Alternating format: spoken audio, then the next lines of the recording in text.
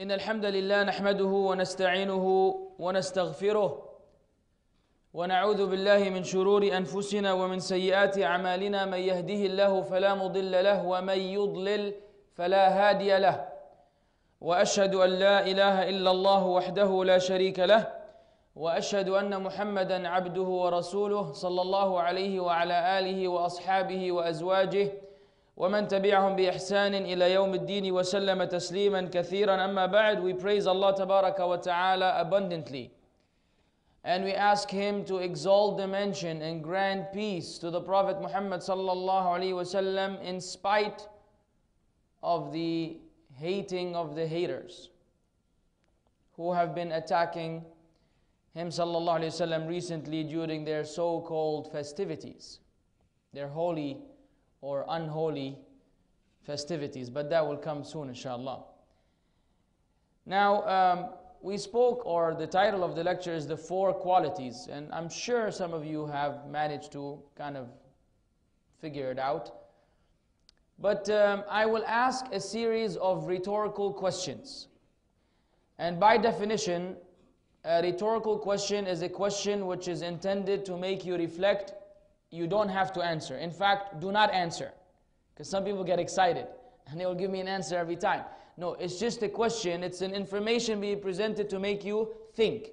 Do not answer the following questions. Just listen attentively.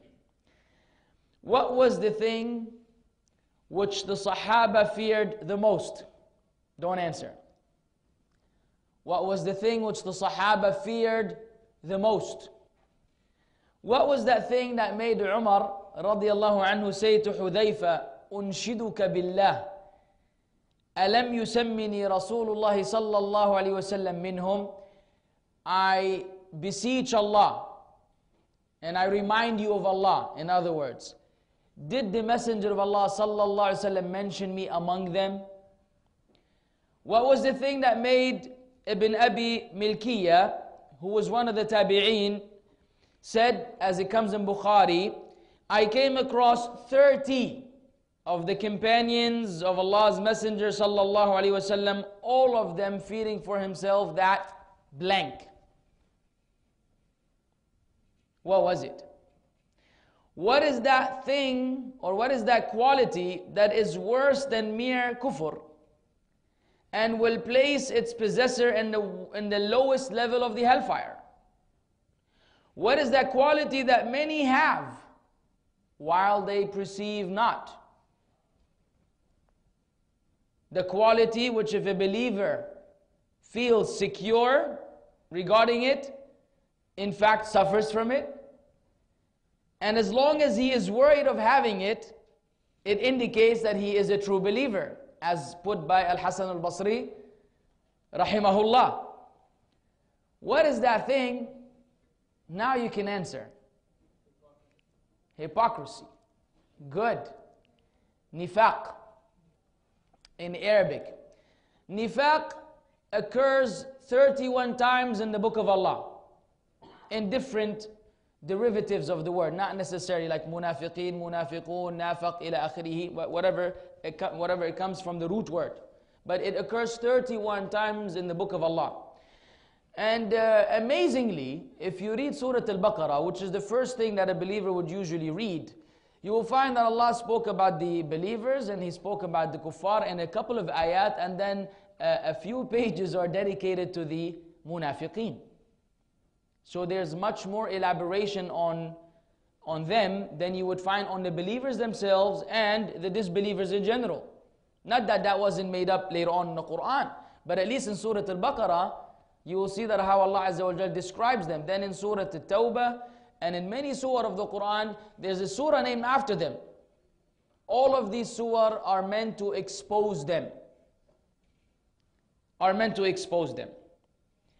Now, in order to avoid any potential confusion or misunderstanding, it is only right to state that hypocrisy is of 2 kinds. And it is fundamental that we understand that.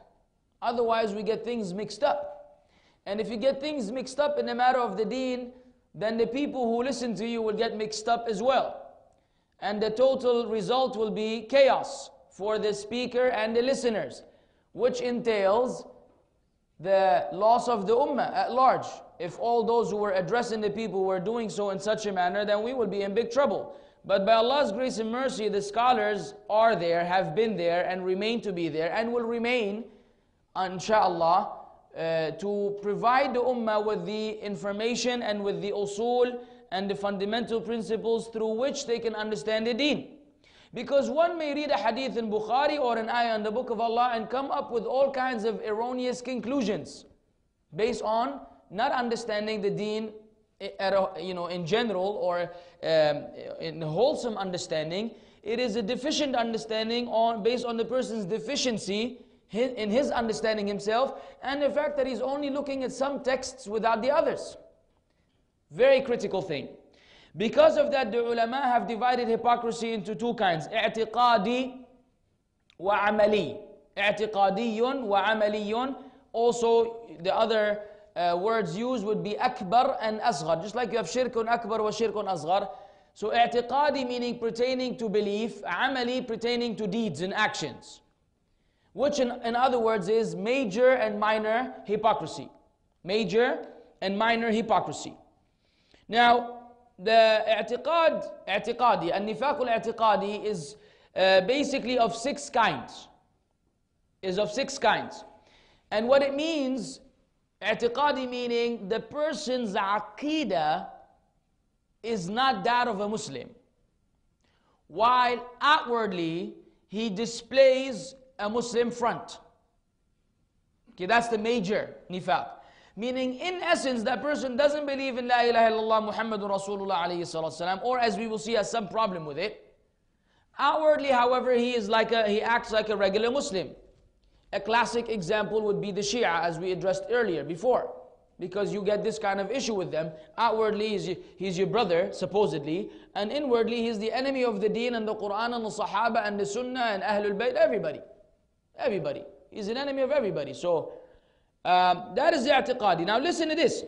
6 kinds. Number 1, belying the messenger completely. Someone who totally rejects the Prophet ﷺ, even though they pretend to be Muslims among the masses. Or denying some of what he brought from Allah. As in, those who like to, shopping, pick and choose. I like this, I take it. I don't like this, I don't take it. Some people have this mentality with the deen of Allah. They think it's a shopping center, and they go grab a shopping cart and then choose whatever is suitable for them, and the others they will find ways to reject them. This is actually a form of hypocrisy. And if someone truly denies an aspect of the sunnah completely, he has left Islam and he becomes a hypocrite. Thirdly, hating him sallallahu alaihi wasallam. And you will think that Muslims don't feel this way. Believe it or not, there are so-called Muslims who hate the Prophet ﷺ, and they say, he's just a regular man. Allah only gave him the Quran. Your thing is the Quran. What you should be concerned about is the Quran. They will actually object to some of his actions, alayhi salatu wasalam. And I'm speaking about du'at. How do they do so? They do so when they reject a hadith which they know is sahih. However, that hadith conflicts with the kind of Islam they're trying to portray to the people. They're trying to give him a watered down version of the Quran that is of Islam that is based on peace, peace, peace, peace, peace. And so that anything from the Sunnah which conflicts with this peace, they will reject it outwardly, publicly, in front of the people.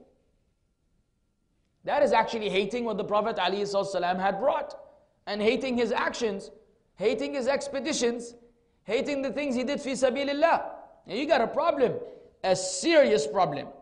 Or hating some of that which he brought from Allah, as we mentioned. That is the 4th. 5thly, rejoicing when his deen is struggling. Some people find it entertaining when the Muslims are suffering.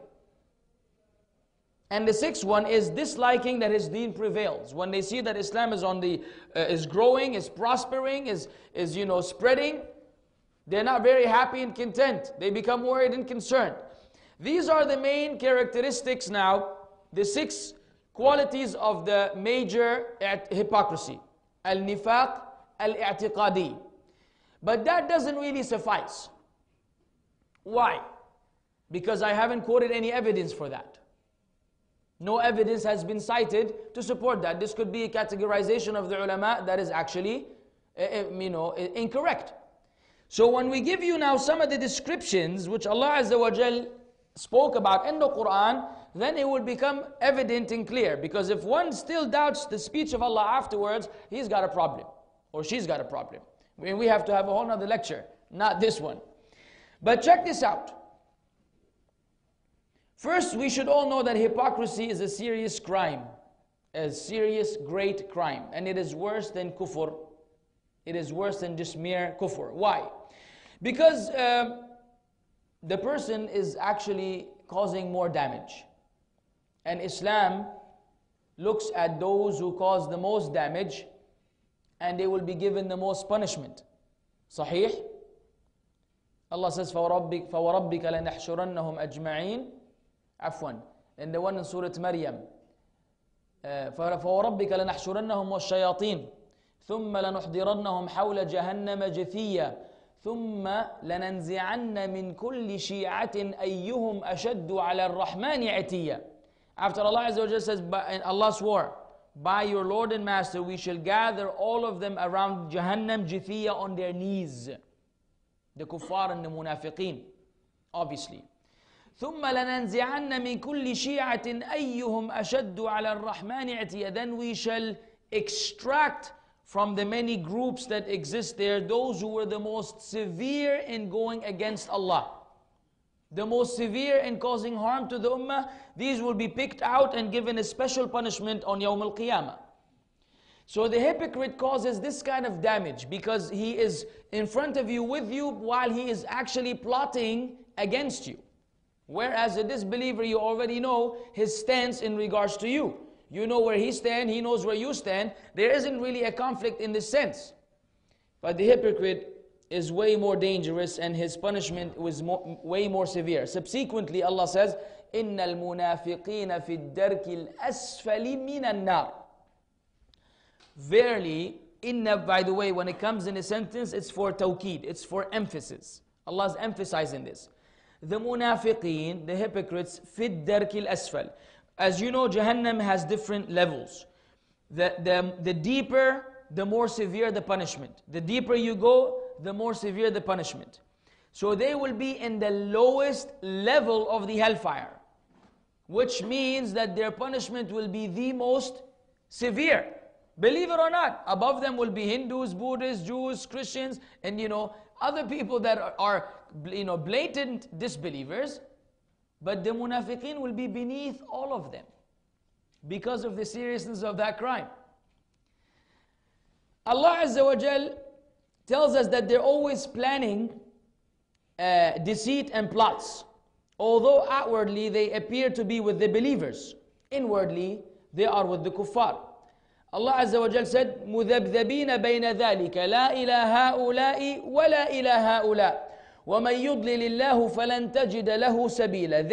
They are swaying between this and that. They go a little bit with the Muslims, and then they go with the kuffar, belonging neither to these nor to those. They can't really find one side to stick with. Because if they were to say that they are with the Muslims all the way, then they will be afraid that they will displease the kuffar. And if they were to say that they were the kuffar all the way, then they will become evident for the Muslims that these are not Muslims, they're hypocrites. And so the only solution is to do nifaq, which has to do with the word nafaq. It's like a tunnel. So they're trying to be in the tunnel, if they make it out of this way and that way. They're trying to please both sides. They're trying to entertain both parties, making everybody happy. And Allah says subhanahu wa ta'ala, and he whom Allah sends astray, you will not find for him a way to the truth. Surah An-Nisa, ayah 4, obviously Surah 4, 143. Listen, because of the corruption of their hearts, the hypocrites are the most averse of mankind to the religion of Allah. Allah says, وَإِذَا قِيلَ لَهُمْ تَعَالَوْا إِلَى مَا أَنزَلَ اللَّهُ وَإِلَى الرَّسُولِ رَأَيْتَ الْمُنَافِقِينَ يَصُدُّونَ عَنْكَ صُدُودًا. And when it is said to them, come to what Allah has sent down and to the Messenger sallallahu alaihi wasallam, you see the hypocrites turn away from you with aversion. It's not like they only turn away from you, they turn away from you while speaking against you, attacking you, belittling you, defaming you, and doing all things which they can do. They don't just go away with peace. Because some people turn away with peace. قالوا سلاما. خلاص, this is a jahil. I'm not going to waste my time with them. They say a word of peace and they take and they leave. No, they don't do that. And as we will see in the other qualities they have, they must make a big deal out of it. They must make a big deal. They want to turn away from Allah and His Messenger. So you deliver a lecture, they hear a khutbah, someone reminds them of an ayah or a hadith, which conflicts with their choices, and you become the enemy of the state. You become a criminal, you become, and we will see, I'll give you some examples and things which I've been, alhamdulillah, undergoing in recent times. It's just amazing. It's an awakening experience to see the reality of the world. I guess we have been deceived, or we thought we weren't deceived, but we're still deceived. Because people's true colors only appear at the times of conflict. That's when you know who's your friend and who's not. And who is moderate and who's not. And who is sincere and who's not. All this becomes evident, when you're tested. When people are tested. The dealing of the hypocrites revolve around their own interests. When they meet the believers, they make a show or belief and loyalty. That's how they pretend. In order to deceive the believers as an action of dissimulation, hoping for whatever good and war booty they have.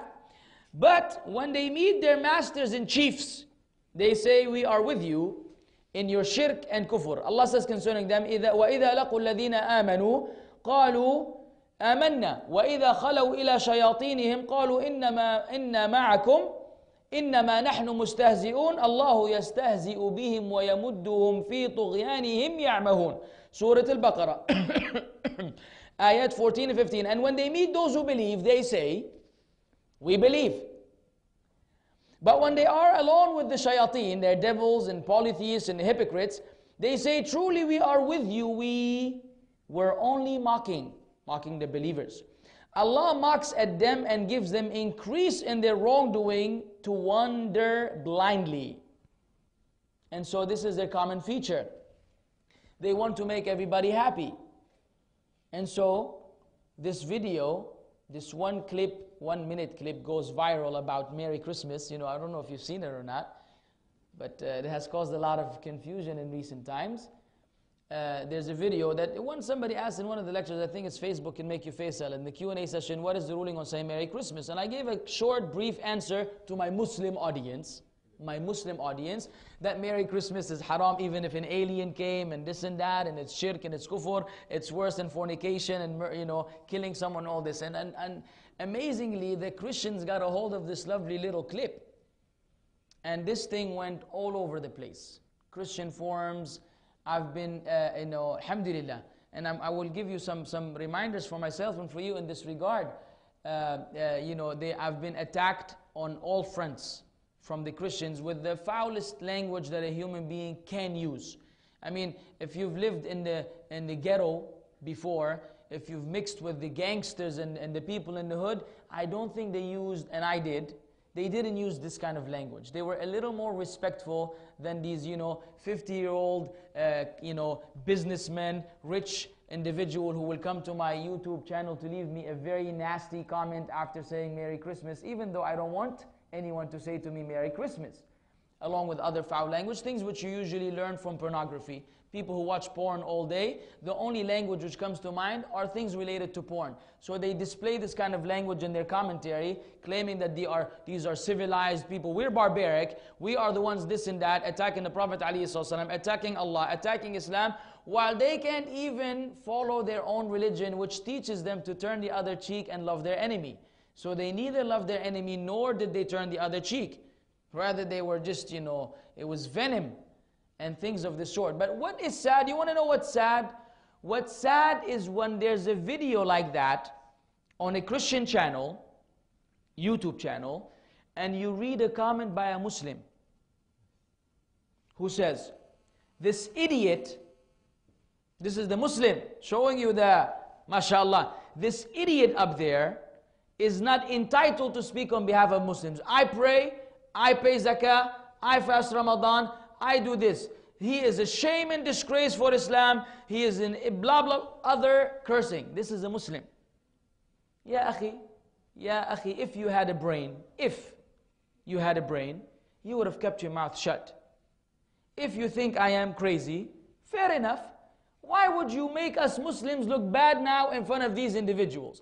Or if you disagreed, you could have said, you know, I disagree with this Muslim up here. Okay, I have a different position. Use respectful language. But when you come and you curse out your Muslim brother on a Christian YouTube channel, what good did you do us? Besides, show us your hypocrisy and your hypocritical behavior. And so this is a classic example. They want to make them happy, so they wind up defaming the Muslims. And if he were to come to my, Facebook, for the da'wah or the thing, probably will use a little nicer language. But over there, to make him happy, say what you like. And this is not one person, two people, this is a lot. In fact, Muslims now are sending me emails saying, you're dumb and Merry Christmas to you. Ya Sheikh, is it to this level you are, what do you want? Now you just to rub it in my face, now a Muslim wants to say Merry Christmas. Ya subhanallah, the level of carelessness that some Muslims have is just amazing. No consideration whatsoever for others. But if you have been attacked, or let me remind myself when you go into the field of da'wah, as they say, if you work for da'wah and you don't have any enemies, something is wrong in your da'wah. If you don't create enemies, there's something wrong in your da'wah. It's not right, because you can't be better than the prophets and the messengers. They had plenty of enemies. So having enemies is a normal consequence of giving da'wah. Now you get sad, like I get sad. You can probably tell with my appearance and facial expressions that I'm not the happiest individual on earth when Muslims behave this way, or even the non-Muslims, because we want everybody to go to paradise. But they're making it very difficult for themselves to go to paradise. The good news is, we are the winners. If you get attacked fi sabilillah, akhi, you will come on Yawm al-Qiyamah, inshallah, with their good deeds. Let them say you're this and let them say you're that. All this that they backbite you and they speak against you for no valid reason, not doing an intellectual refutation for evidence, he is wrong because the Prophet ﷺ said, that may not be backbiting, it's clarifying the position. Or that he's deviant, so be careful, that's fine, as we have done sometimes. But just for the sake of it, let these people know. I advise every Muslim and Muslimah who listens to this in the future, do not give your good deeds to the people giving da'wah. Don't think this is going to go unnoticed by Allah. Wallahi, the angels write it down. Wallahi, every bad word you use will be against you Yawm al-Qiyamah, and it may be the very word that will send you to Jahannam. And it is up to me and those other individuals to say, oh Allah, we forgive them, or we say we want our right. Give me your good deeds, because we may need them more than anyone else. Don't play games with this stuff. Know your limits. Don't say anything which will cause you a major conflict on Yawm al-Qiyamah. Either say that which is good or keep quiet. You don't agree with someone? No problem. No one is imposing on you every position. We understand this flexibility. There's room for difference of opinion. But you have to also adhere to the sunnah in this regard. Differ according to the principles of differing in Islam. Not just attacks against someone, because that is a quality of hypocrisy, wallah. It is a shame that a Muslim will defame another Muslim to make a bunch of Christians happy. It just doesn't happen. It shouldn't happen. Ala kulli hal. Allah Azza wa Jal further says that the hypocrites, they actually mock the believers. And Allah says, وَإِذَا قِيلَ لَهُمْ آمِنُوا كَمَا آمَنَ النَّاسِ قَالُوا أَنُؤْمِنُ كَمَا آمَنَ السُّفَهَاءُ أَلَا إِنَّهُمْ هُمُ السُّفَهَاءُ وَلَكِنْ لَا يَعْلَمُونَ. And when it is said to them, believe as the people of the followers of Muhammad sallallahu alaihi wasallam believe, they say, shall we believe as the fools have believed? So that's why you find that if you were teaching the Aqidah of Tawheed, after being labeled as a Wahhabi, the very next consequence or a byproduct is that you're a fool. And you're a kafir, because you say that Allah has a face and Allah has hands, even though you're just going by the textual evidence in the Quran and the Sunnah. And similarly, all these groups which wind up differing with Ahl Sunnah wal Jama'ah, not only that they differ, but they really consider us to be fools. And they say, you want us to believe like these fools believe? The same thing the hypocrite said about the Sahaba of the Prophet ﷺ, who you better believe believed in the Quran and the Sunnah as per the apparent meaning of the ayat. Never ever did they interpret an ayah in a way which was not according to the text. They accepted everything Allah said about Himself, everything the Prophet ﷺ said about Allah in the Quran and the Sunnah. They believed it. So when you say that what we're believing in is foolish and that we are fools, you are actually saying that the Sahaba of the Prophet ﷺ are fools. Guess what? You have predecessors in that. You have predecessors who have already beat you to this kind of allegation. The hypocrites at the time of the Prophet ﷺ themselves. That was their manhaj. So be careful of following that manhaj, because that manhaj will send you to Jahannam. Among the characteristics are enmity and envy towards the believers. Allah says, إِن تُصِبْكَ حَسَنَةٌ تَسُؤْهُمْ Subhanallah. وَإِن تُصِبْكَ مُصِيبَةٌ يَقُولُوا قَدْ أَخَذْنَا أَمْرَنَا مِنْ قَبْلِ وَيَتَوَلَّوْا وَهُمْ فَرِحُونَ. If good befalls you, it grieves them. But if a calamity overtakes you, they say, we took our precaution beforehand, and they turn away rejoicing. So listen to this, if good befalls you, it grieves them. And so this morning, a brother from the UK sent me a link to a page which has already, now you're being attacked by the Shia, the Shia have already threatened me, by the way, threatened an official threat by a lady from the UK, and with she said that the videos this and that, and she gave an official threat. I don't know if she notarizes from the embassy over there to make it really official, but I don't think she got that far. But anyways, that is already cooking. That's already cooking.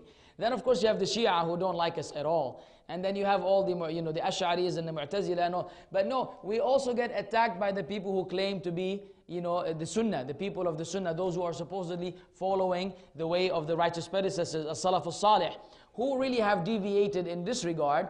And so they have their own piece of information to say as well. And the brother said, Akhi, I know these individuals. Akhi, it's envy. They have a small channel, no one pays attention to them. They see someone who may be, proclaiming the da'wah, and the people are actually benefiting from that. And so it grieves them that you are actually prospering, that the Sunnah is being prevailed, not through them. They want the Sunnah, we don't doubt that. They want the Sunnah, but it must be through their channel. It must be through their sect. If you try to give it to the people in a name other than their name, no, that's not going to be good for them. It grieves them. It grieves them, so they lie against you. They lie against you. Allah knows that they're lying, and they know that they're lying. But to them it's halal, because you're not doing it in their name. And so they become envious. It grieves them when something good happens, instead of being happy that the Sunnah is being proclaimed, that the Sunnah is being taught, that Aqidat Ahl Sunnah wal Jama'ah is being maintained. Ignore the differences or the little minor issues which we differ on. Fair enough, we're going to differ. We cannot agree on everything. But as long as that differing is in regards to issues that don't affect our Aqidah, you need to understand that this is an individual whom you should work with, and not someone who you should make your very clear enemy. Now listen to this. Among the characteristics is the mockery of Allah, His Messenger, and His religion. Allah says, وَلَئِن سَأَلْتَهُمْ لَيَقُولُنَّ إِنَّمَا كُنَّا نَخُوضُ وَنَلْعَبُ قُلْ أَبِاللَّهِ وَآيَاتِهِ وَرَسُولِهِ كُنْتُمْ تَسْتَهْزِئُونَ لَا تَعْتَذِرُوا قَدْ كَفَرْتُمْ بَعْدَ إِيمَانِكُمْ. If you ask them about this, they mock the deen. They mock the beard. They mock the pants above the ankles. They mock the siwak at times. They say, why can't you just use a toothbrush? Well, I use a toothbrush, akhi, but I also use the siwak. And who told you that if you use the toothbrush, you have to throw away the siwak, or if you have the siwak, you have to throw away the toothbrush? You can don't look at my teeth now, okay? I'll hide them. I'll speak like this. What I'm saying is, you can use both. These are actually subtle sometimes. They're subtle. They make fun of aspects of the Sunnah of the Prophet ﷺ, whether they pay attention to that or not. But the issue is that Allah said, when it is said to them, when they confronted with this, they say, we were only talking idly. It was idle talk and joking.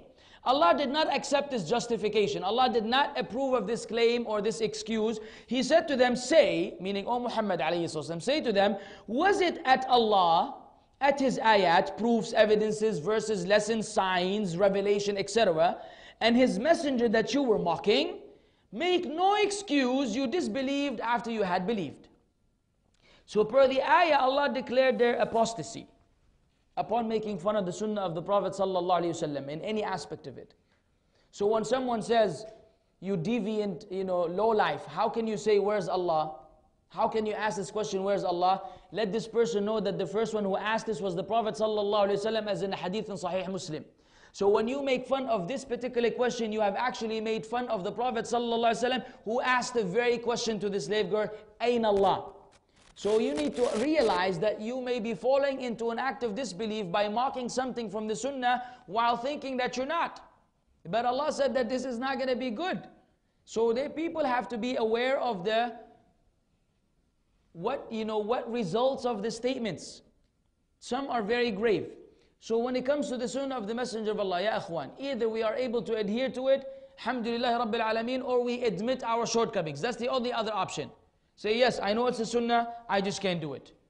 I'm unable to do it. I'm weak. I ask Allah to guide me and aid me. But to turn around and belittle it and make fun of it because you can't carry it out, that's very dangerous. And that's a sign of hypocrisy. Anyways, Allah said they are known for spreading corruption in the earth. وَإِذَا قِيلَ لَهُمْ لَا تُفْسِدُوا فِي الْأَرْضِ قَالُوا إِنَّمَا نَحْنُ مُصْلِحُونَ أَلَا إِنَّهُمْ هُمُ الْمُفْسِدُونَ وَلَكِنْ لَا يَشْعُرُونَ. When it is said to them, do not cause corruption upon earth, they say, no, we are only those who are trying to rectify things. We're trying to do good. Allah said, verily it is they who are making mischief, but they perceive not. So they are known for spreading fitna and spreading corruption upon earth and putting things that shouldn't be put on their Facebook pages, on their YouTube channels. Many of the people that actually criticize you, if you go to his YouTube channel, you find all you see is music and half-naked women dancing. And earlier he was cursing you out. You're not supposed to be speaking about Islam, and you don't know what you're talking about. Then you go to his channel and he's got all these naked women dancing on his main page. So are you supposed to be talking about Islam, akhi? Are you the representative now? At least have some respect and remove this junk which you have on your channel before you go and attack others. Again, the reason why I'm repeating this because it's been happening often, and the people need to know what they're doing, and they need to know that this goes hand in hand with hypocrisy. All of these are qualities of hypocrisy which we should be very, very careful of. Anyways, the ayat are actually many. And I will have to skip some of them. We're almost done, but I want to go to the actual narrations of the Prophet sallallahu alaihi wasallam, which further clarify this particular issue. Now, before I do so, let me share with you an interesting event that happened at the time of the Messenger of Allah sallallahu alaihi wasallam with Hanzala. Do you guys know Hanzala? طيب. Hanzala narrates, he said, I met Abu Bakr and said, and he said to me, how are you, Hanzala? I said, Hanzala has become a hypocrite. Hanzala has become a hypocrite. He said, Subhanallah, what are you saying? I said, Hanzala speaking, when we are with the Messenger of Allah sallallahu alaihi wasallam, he reminds us of the fire and the garden, as in Jannah, until it is as if we are seeing them with our own eyes. But when we depart from the Messenger of Allah sallallahu alaihi wasallam, we attend to our wives and children and businesses, earning a living. And we forget a great deal. We forget. Abu Bakr said, by Allah, we experience something similar. This is Abu Bakr Siddiq, the best of this ummah after the Messenger of Allah sallallahu alaihi wasallam. He was called a Siddiq because of the level of truthfulness and because of the level of belief and certainty he had in the deen. Yet he was telling Hanzala, we share the same sentiments. We feel the same way. So they both went to the Prophet sallallahu alaihi wasallam. And Hanzala said, Hanzala said to the Prophet ﷺ, Hanzala has become a hypocrite, O Messenger of Allah. The Messenger of Allah ﷺ said, why is that? I said, O Messenger of Allah, when we are with you, you remind us of the fire and Jannah, until it is as if we are seeing them with our own eyes. But when we depart from you, we attend to our wives and children and businesses, and we forget a great deal.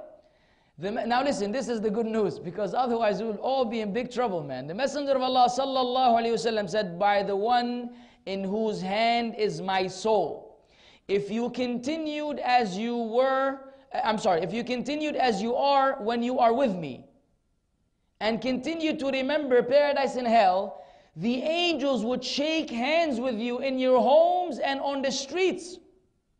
Yani you will become so righteous that the malaika will actually shake hands with you at home and on the streets. But oh Hanzala, there's a time for this and a time for that. There's a time for this and a time for that. There's a time for this and a time for that. He repeated it 3 times in the hadith in Sahih Muslim.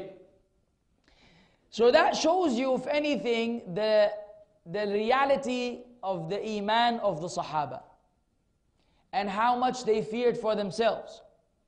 And this hadith is glad tidings for every believer who fails at times once he mixes with the dunya, because mixing in the dunya and trying to earn a living and spending time with your family and wife or children is inevitable.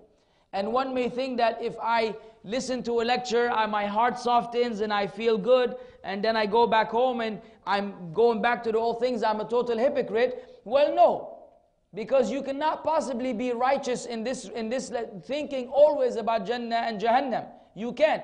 This does not mean, however, that we get comfortable, or that we deliberately try to benefit at the time of the lecture, then deliberately go against what we heard when we go back out. Because that becomes hypocrisy. See, we have to be concerned. The most important thing is being concerned that, am I one of them? And we will see some of the statements of the Sahaba and the Tabi'in in this regard. Or we should see it very soon. For example, someone said this to Imam Ahmad, and he said, can anyone not worry about nifaq? Can anyone possibly stop worrying that he is actually a hypocrite? It is abnormal for you not to worry. You should worry about this around the clock. Ibrahim, rahimahullah, said, every time I presented myself before the Quran, I found myself to be insincere. Anytime, meaning I measured my conduct according to the Quranic standards, I found myself to be a hypocrite and insincere. And so when you read the Quran and you read the believers, إِنَّمَا الْمُؤْمِنُونَ الَّذِينَ إِذَا ذُكِرَ اللَّهُ وَجِلَتْ قُلُوبُهُمْ وَإِذَا تُلِيَتْ عَلَيْهِمْ آيَاتُهُ زَادَتْهُمْ إِيمَانًا إلى آخر الآيات. قَدْ أَفْلَحَ الْمُؤْمِنُونَ الَّذِينَ هُمْ فِي صَلَاتِهِمْ خَاشِعُونَ وإلى آخره. Then you look at yourself and say, hey, where am I? وعباد الرحمن الذين يمشون على الأرض هونا وإذا خاطبهم الجاهلون قالوا سلاما إلى آخر الآيات. If you read the description of عباد الرحمن, you will find that maybe we have one. Huh? Which one? إلا من تاب وآمن وعمل عملا صالحا. That's the only one we can do, repent to Allah and try to make it up. Otherwise, where are those praying all night, and where are those who are walking on earth with humbleness, and where are those who avoid shirk and avoid zina and avoid killing the soul which Allah made haram, and where are those who لا يشهدون الزور, they don't bear witness and witness any falsehood, including non-Muslim festivals and celebrations? Where are they? Where are those who are making dua to be the imam of the Muslim as opposed to being the most qualified doctor in a particular location? Where are they? وَجَعَلْنَا لِلْمُتَّقِينَ إِمَامًا قُرَّةَ أَعْيُنٍ. The children, they want them to be the pleasure of the eye. Where are they? Instead of worrying international school or regular school, which is fine. But where is the Islamic element though? Where is that thought about the children making sure they go to Jannah and go to Jahannam? Who observes his children when they drink with the left hand or the right hand and makes sure that they're notified and taught? That when they put on new clothing, they make the dua for the new clothing. That they begin with the right foot when they put on their shoes, and they begin with the left when they take them off. You will find that many parents themselves don't apply this, let alone teaching their children. So if we were to measure ourselves per the Quran, we will lose big time.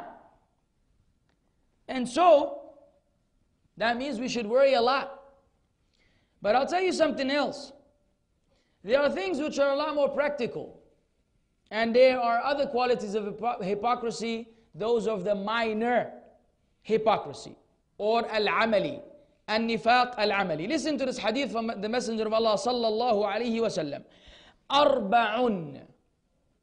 أربع من كن فيه كان منافقا خالصا ومن كان فيه خصلة منهن كانت فيه خصلة نفاق حتى يدعها إذا اؤتمن خان وإذا حدث كذب وإذا عاهد غدر وإذا خاصم فجر. The Prophet ﷺ said there are 4 traits. Whoever possesses them is a hypocrite, a pure 100% hypocrite. And whoever possesses some has an element of hypocrisy until he leaves it. Pay attention now. When he speaks, he lies. When he promises, he breaks his promise. When he disputes, he transgresses. And when he makes an agreement, he violates it. There are other wordings of the hadith, because the hadith is in Bukhari, in Muslim, in Nasa'i, a number of actually collections of a hadith. In the other wording it says, the signs of the hypocrite are 3. When he speaks, he lies, that is common with the one I quoted now. When he promises, he breaks his promise, that is common with the one I quoted now. This one has in addition one, when he is entrusted, he betrays the trust, or he is treacherous. In another hadith in Muslim, an additional wording, even if he prays and fasts and claims that he is a Muslim,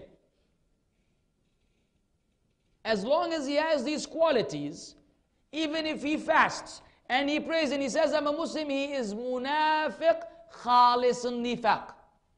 Khalisun nifaq. Pure hypocrite. Now let's deal with them one at a time. And brothers and sisters, let's be frank with each other, because sometimes we deceive ourselves. And deceiving oneself is hypocrisy. It is hypocrisy to deceive oneself. So let's be real and see to what extent are we free from these. And how often do we fall into them, so we can be careful, more careful and more cautious. When he speaks, he lies. The Prophet ﷺ said, إِيَّاكُمْ وَالْكَذِبِ فَإِنَّ الْكَذِبَ يَهْدِي إِلَى الْفُجُورِ وَإِنَّ الْفُجُورَ يَهْدِي إِلَى النَّارِ وَإِنَّ الرَّجُلَ لَيَكْذِبُ وَيَتَحَرَّى الْكَذِبَ حَتَّى يُكْتَبُ عِنْدَ اللَّهِ كَذَّابًا.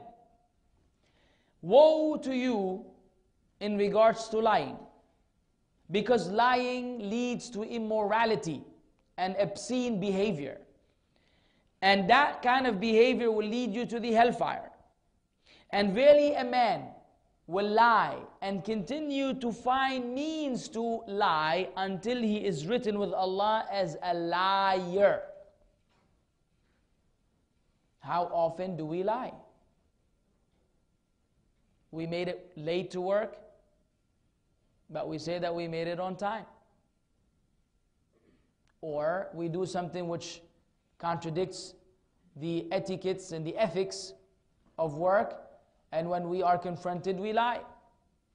How often do we actually lie against lie against Muslims? Lie against Muslims. If you go and read the forums, these Islamic forums, illa man rahim Allah, they're full of lies. Full of lies against the people. They lie against everyone that they feel it is okay to lie against. And that will lead to Jahannam. And that is a trait of hypocrisy. So the Muslim does not lie. And the worst kind of lying, ya ikhwan, is the one in da'wah. Wallahi, nothing pains, nothing really causes pain and agonizes the heart as much as seeing a da'iyah lying before the people for whatever reason, specifically those engaging in debates.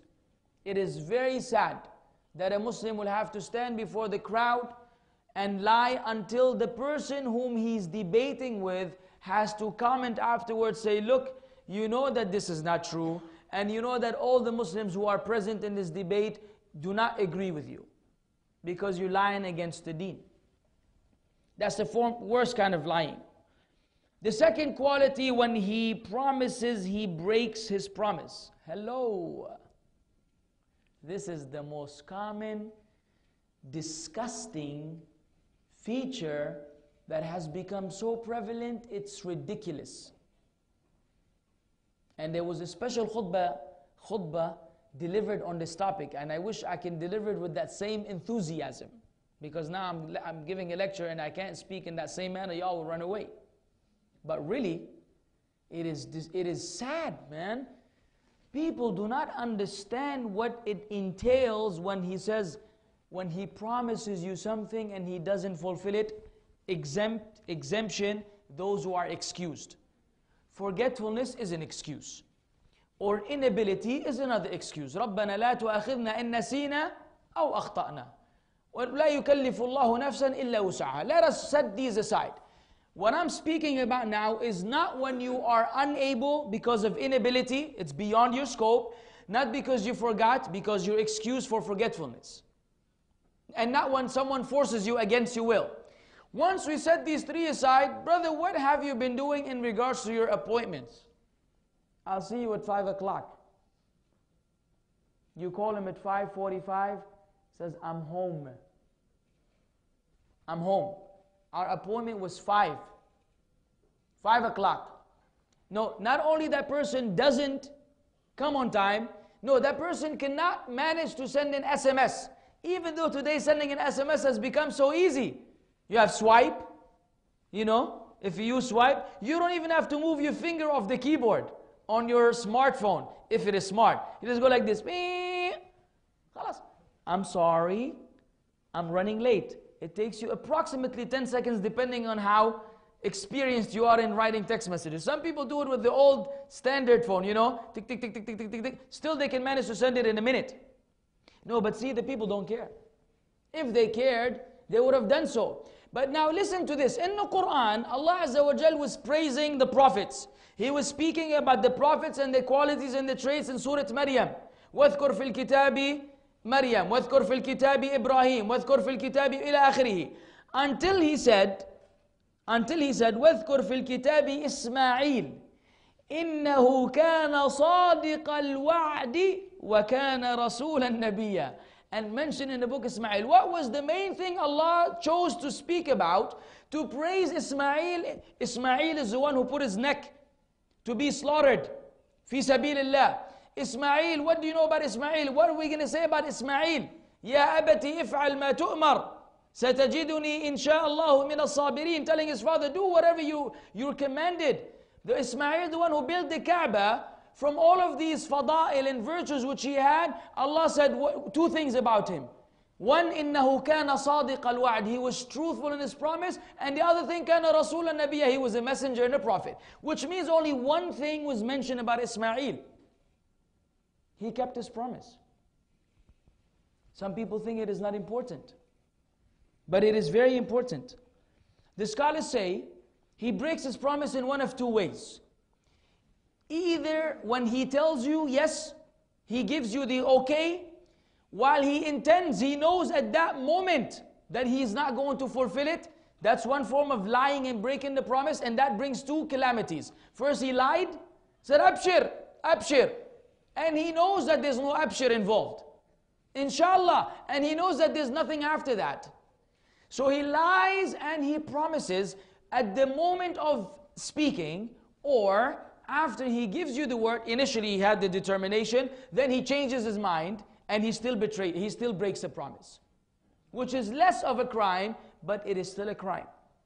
So my Muslim brothers and sisters, for the sake of Allah, from this day onwards, you have to understand these appointments, these promises which you give to the people are part of our deen.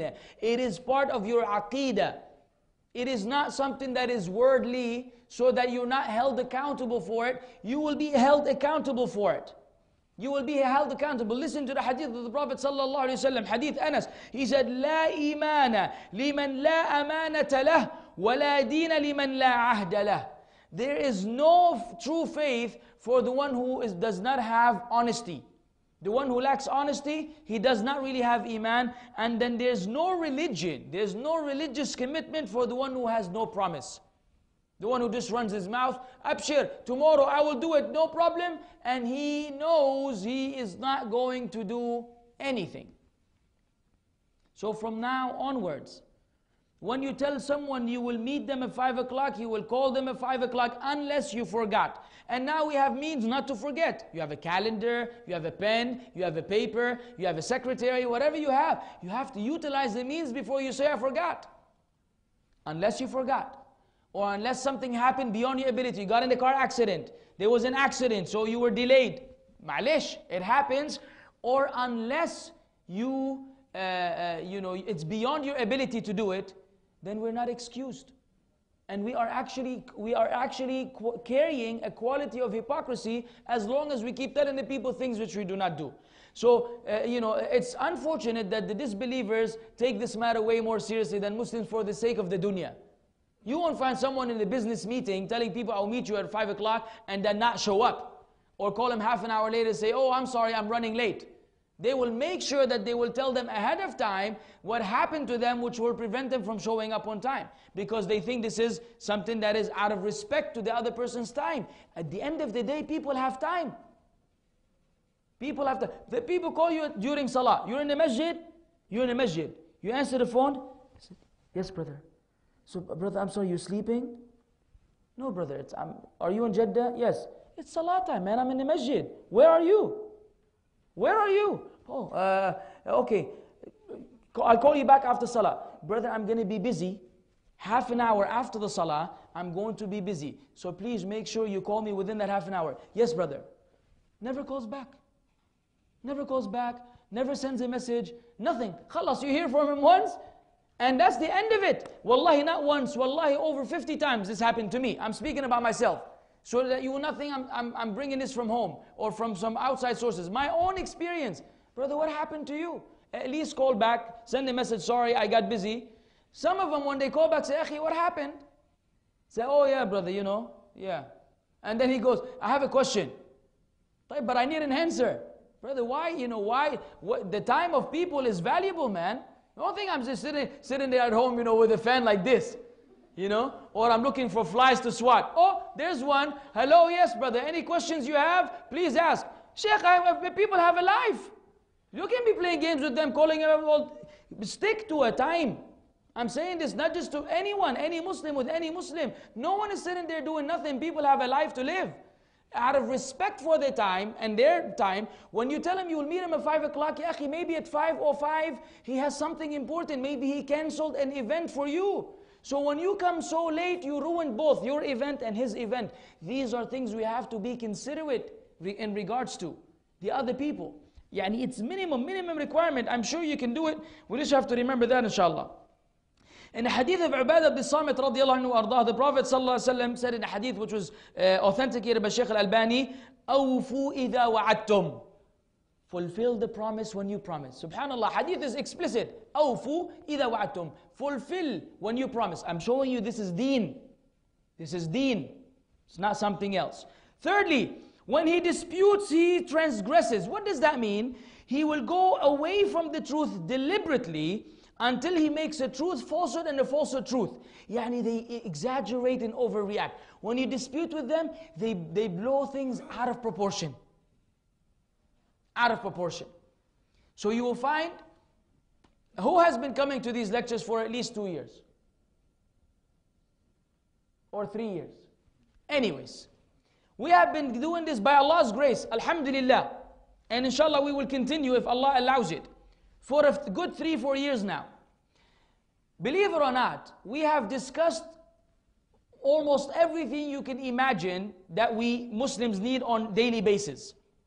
Aqidah, Salah, the conditions of La ilaha illallah, the conditions of Muhammad Rasulullah, description of Jannah, description of the hellfire, the life in the grave, the Aqidah of Ahl-Sunnah wal Jama'ah, you name it.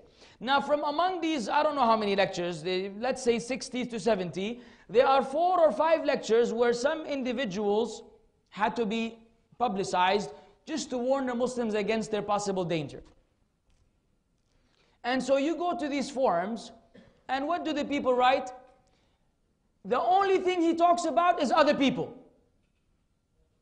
Is this fair? don't you think Allah will hold you accountable for that statement? My brother, if you ever watch this, don't you think Allah will hold you accountable for lying?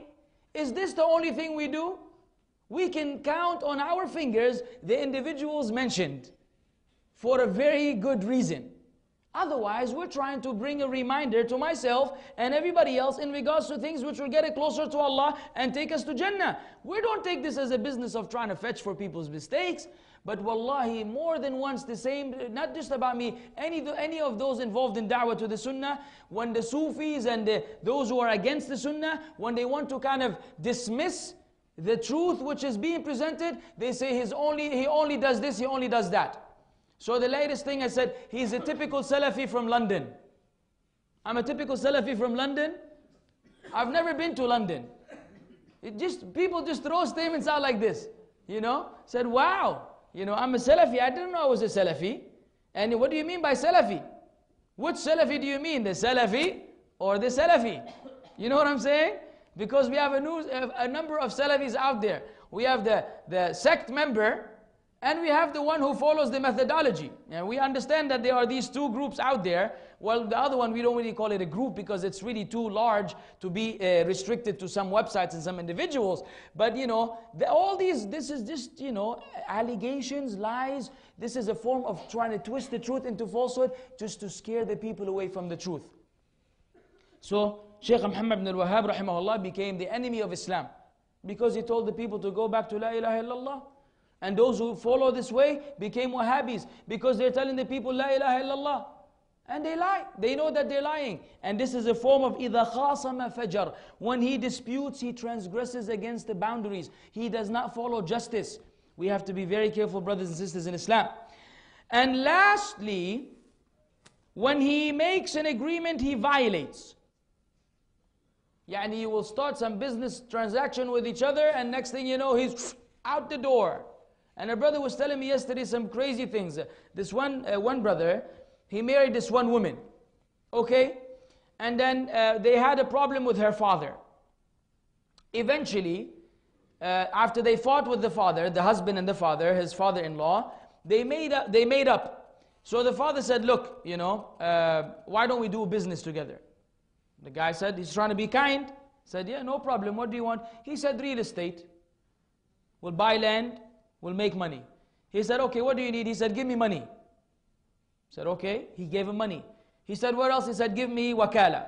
Make me a representative, a legal representative on your behalf. He said, no issue. He gave him that. The guy took the money. Okay, the guy took the money and he bought one land, eventually sold it. They made a little money. The guy, the son-in-law gave the father-in-law his portion of the profit. Then he bought another land. And then they fought again. What went with the fighting? What was lost with the fighting? The land. It's in his name. He has wakala. Take it back if you're a man. Take it back if you're a man. Ya Shaykh. Yani the fear of Allah is gone. How are you going to meet Allah with the whole land? The Prophet ﷺ said, if you take a shibr, if you take a handspan of earth, Allah will make the 7 earths, basically cover you up. You'll be immersed in them.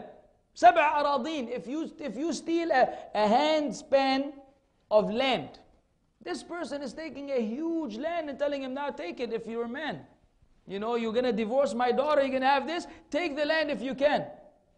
This is a classic example. So when they make an agreement, they will eventually violate it. Lastly, even though there are many qualities, there's one which I really want to give a few minutes. I'm still within my time constraints and limitations. The one which is most devastating, the quality of the hypocrites which we should all make sure we don't have, is the one where Allah Azza wa Jal said, وَلَا يَأْتُونَ الصَّلَاةَ إِلَّا وَهُمْ كُسَالَى. In another ayah Allah said, وَإِذَا قَامُوا إِلَى الصَّلَاةِ قَامُوا كُسَالَى يُرَاءُونَ النَّاسَ وَلَا يَذْكُرُونَ اللَّهَ إِلَّا قَلِيلًا. And they do not come to salah except in the state of laziness. In another ayah Allah says, and those who when they want to establish the salah, they only establish it in the state of laziness, trying to show off before the people, and they only remember Allah but little. They remember Allah but little. And how often do you see that in ourselves today? This happens on different fronts. It happens when the adhan is being called and you're not making sure you're in the masjid because you're lazy. Not that you have a valid excuse. The valid excuse isn't a valid excuse. But some people are just too lazy. They just like to recline longer on the couch even though they know that the adhan has been called. Same thing goes for the iqamah. Same thing goes for takbiratul ihram. Same thing goes for joining the first row.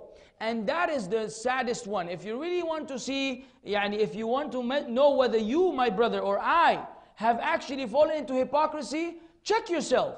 Are you the brother sitting at the back row, leaning against the wall, when you actually are early to the salah? Are you? And are you one of those who hear the iqamah has been called, and the people are already standing in the row and you're still looking at them? You haven't been seeing it? Today, when Isha we prayed, tomorrow Fajr. Tomorrow Fajr in the masjid, not to fetch for people mistakes, I just want to prove it to you. When the salah iqamah has been called, look to the back and see how many people are still sitting down when the salah has already been called. And as soon as they come, he's already yawning, ya Shaykh, and he's walking, wallah, as if you are taking him to a jail cell. As if he's being taken to his demise, as if this is the end of his life. You have to push him to go to the salah. And sometimes you tell him, brother, come on, hurry up. He like, say, khalas, ya, leave me alone, man. Say, I want goodness for you, brother. There's a place in the first row. Come, man, we can squeeze you in. No. They say it's okay. They let someone else go. No, you go. Now suddenly, mashallah. At the door, he will elbow you. Move, so he can come out. But when it comes for the first row, tfaddal, brother. Tfaddal, no, tfaddal. No, someone other. No, you tfaddal. This is the time when you should go in, akhi. There's no time to la ithara fi ta'at, the ulama say. There's no kind of favoritism. There's no altruism when it comes to acts of worship. And if someone says, would you like to call the adhan? Say, sure. Allahu Akbar, Allahu Akbar. Don't say, ma'alayh, jazakallah khair, tfaddal. The ulama say, any opportunity given for you to get closer to Allah, grab it, man. You have a place in the first row, go ahead. Tfaddal. They were now suddenly he became, a philanthropist and an altruist. It's the wrong time. And really, if we had the real iman, if we knew the hadith of the Prophet ﷺ, in regards to the first row, we will fight for it, ya jama'ah. We will actually crawl on the ground to make it to the first row. We will draw lots to pray in the first row. But the people sitting in the back, chilling, don't realize that. On Jumu'ah, it's the same thing. You find some of the masajid, they have a recliner in the front row, and then the recliner 7-8 rows back. People go sit on that back one, just so he can, he came half an hour, by the way, before the imam. How difficult it is for you to sit for half an hour with your legs crossed and with your back not reclining. It's not a big deal. Unless you're a senior citizen with back problems, any one of us can do it. But the laziness, akhi, is he's willing to give up all this ajr in the front just so he can sit in the back. Whether the people realize it or not, we're not saying these are hypocrites, but this is a quality of hypocrisy. It is a quality of hypocrisy which we should rid ourselves of. We should free ourselves from completely. We should hasten to the salah and be in the front. At the end,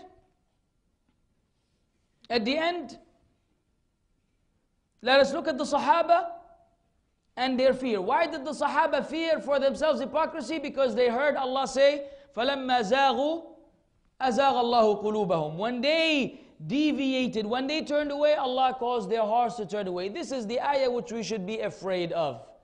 Each and every one of us should be afraid. Until you meet Allah, this ayah should always be in your mind.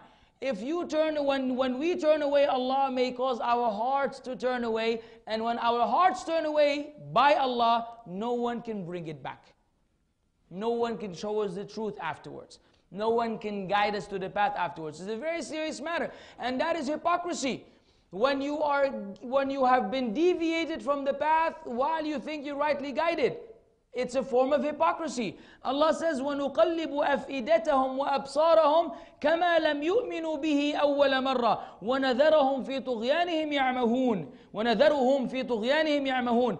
And we shall turn their hearts and their eyes away from guidance, as they refuse to believe they're in for the first time.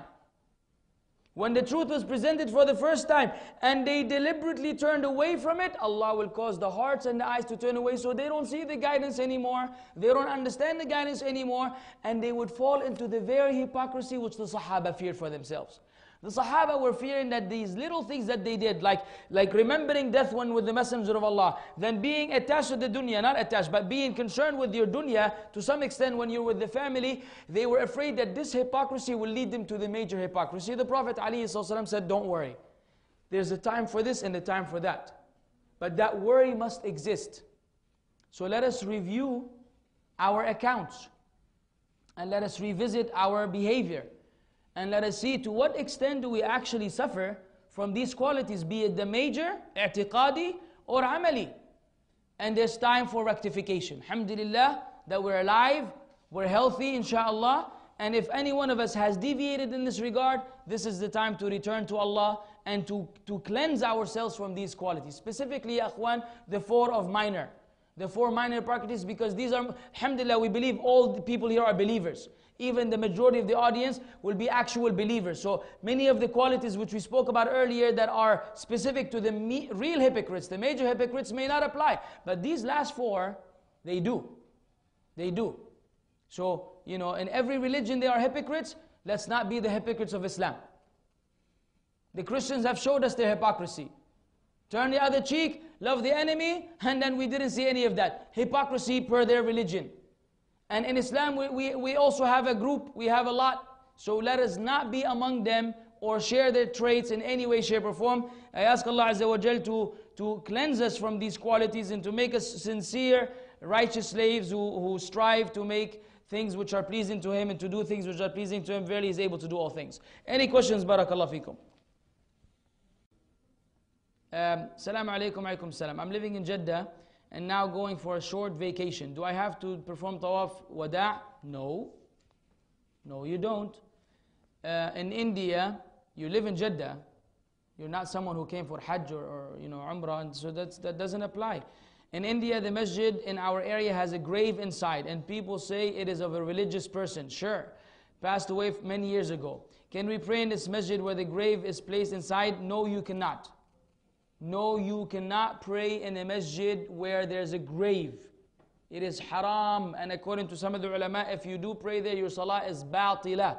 Your salah is void and invalid. This is not a place for you to pray. You pray, as Allah says, وَأَنَّ الْمَسَاجِدَ لِلَّهِ فَلَا تَدْعُوا مَعَ اللَّهِ أَحَدًا. The masajid are for Allah alone, so don't call on anyone besides Allah. Why is there a grave there? Because they think that there's a special blessing in that dead person. So all this is a form of shirk. All this is shirk, in fact. And so you cannot pray in this masjid. If there are no other masajid around, pray at home. But don't pray in this masjid. As I heard many people saying that the salah cannot be performed when grave is placed. Correct. What you heard is actually accurate and correct. Let's do them one by one. What should one do if one's mother asks her to shape her eyebrows, insisting that it makes her look like a man, even though she doesn't look like a man? And it is clearly forbidden to shape eyebrows. But it is also said that one should obey the parents. And it really upsets the mother if she does not shape them. Well, let me give you the bottom line of it. The bottom line of it is that we have Quranic evidences and traditions from the Prophet ﷺ and logical refutation for this claim.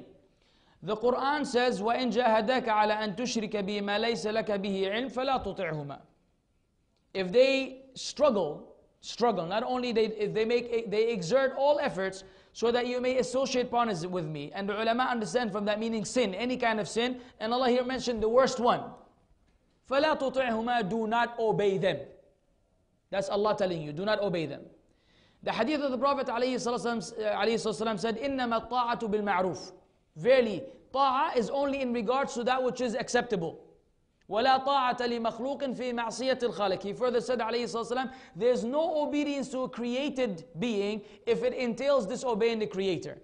So now you have the Quran and the Sunnah telling you, don't worry. even if it's your parents, Allah is telling you don't obey them. Logic says, is your mother the one who has the key to Jannah and Jahannam? Does she have the key? She doesn't have the key. So let's give you the hypothetical situation. Okay?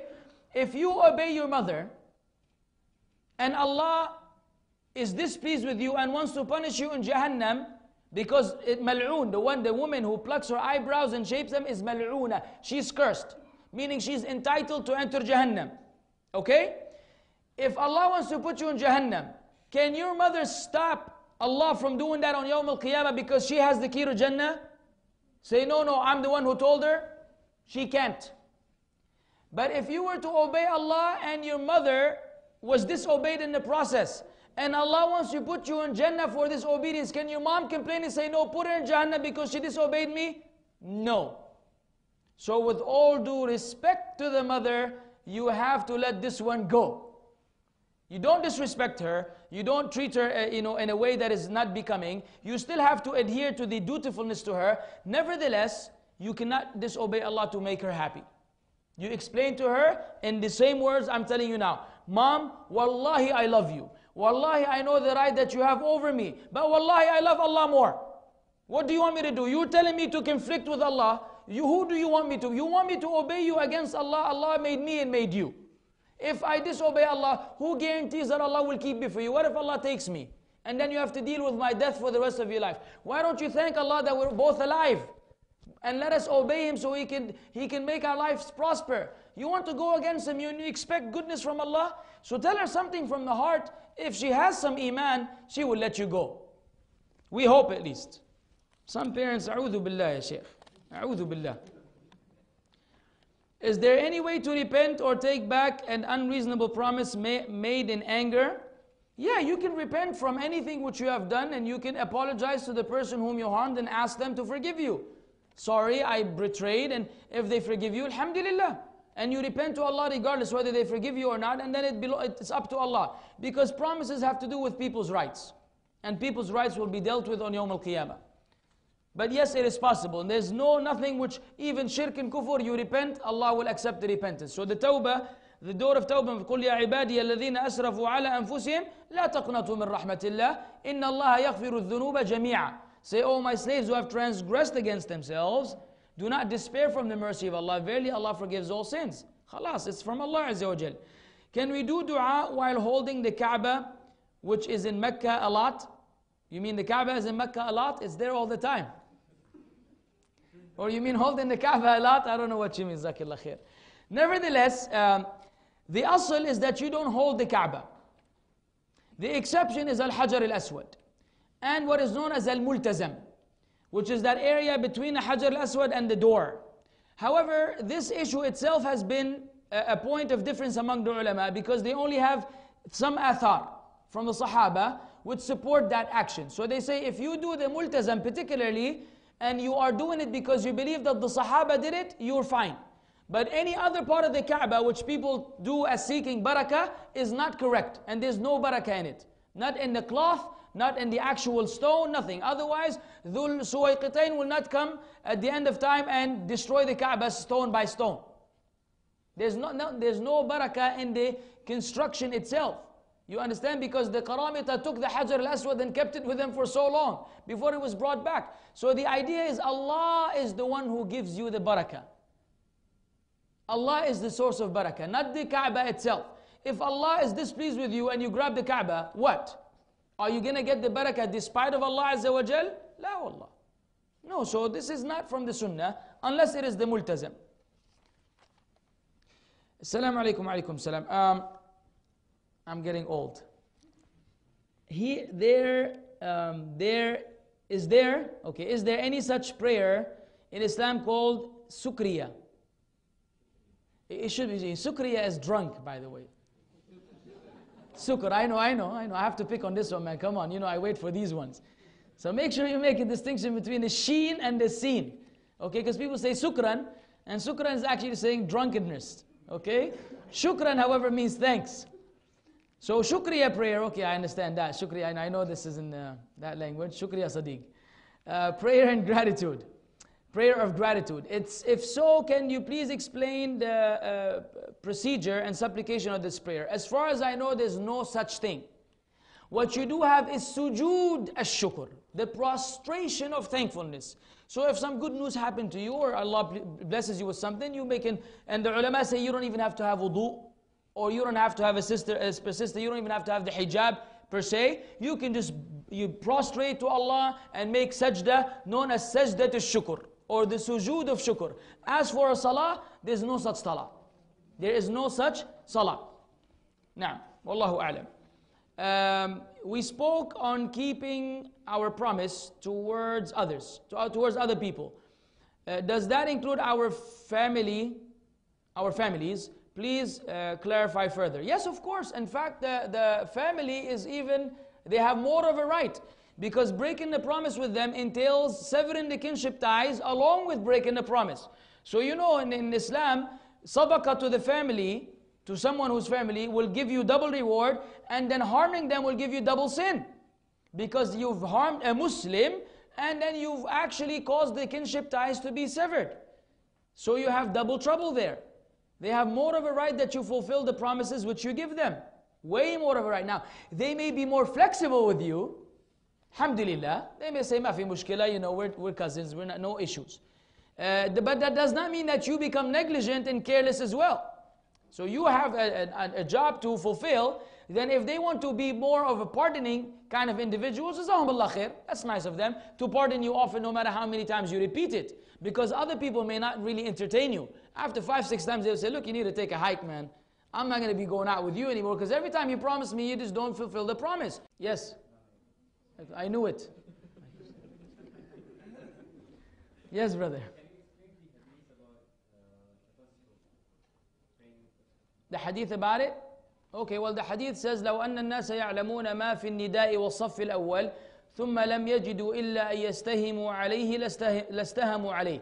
If the people only knew what was waiting or what was awaiting them in terms of reward in the first row and in the call of prayer, and then they had no choice but to draw lots, they would have drawn lots. What does that mean? That means we will go to the masjid, okay, and we find one vacant spot in the first row. If we really knew the ajr associated with that, we would actually bring a small box and we would put our names in that box, and then we will have someone draw out, say, okay, congratulations, Brother Muhammad, you get the first row. And we would do this every single time. If we only knew what was waiting. This is a opposition to what I said earlier, tfaddal, the one tfaddal, but people don't know that. The other hadith, which this is the good news. The scary news is that the hadith says, it's sahih, لا يزال أقوام يتأخرون عن الصف الأول حتى يؤخرهم الله في النار. Some people will remain to deliberately ignore the first row until Allah will keep them back in the hellfire. Until Allah will cause their delay to take them to the hellfire. Those who deliberately do not go for the first row. That is the Sahih Hadith, authenticated by Shaykh al-Albani rahimahullah. So that shows you that it is not only something you're encouraged to do, it's something you're actually being warned against not doing. So as a man, this is where you need to be. As long as you're able to be there, don't miss out. Never miss out. When you're late for whatever valid reason, then you should feel sad that you missed out on that goodness. But for their natural standard attitude is to miss the first row and there's no big deal, no, there's a big problem. Now, there's more to it, but this is what can be quoted now. Barakallah feek.